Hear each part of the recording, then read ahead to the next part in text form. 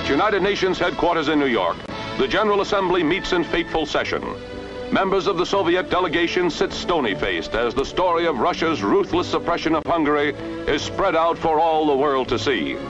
U.S. Representative Lodge asks for a resolution condemning the communist intervention during last fall's Hungarian revolt. Memorable scenes recall that country's hour of hope and heartbreak, and a proud people who held freedom more precious than life itself. Their struggle thrilled liberty-loving men everywhere.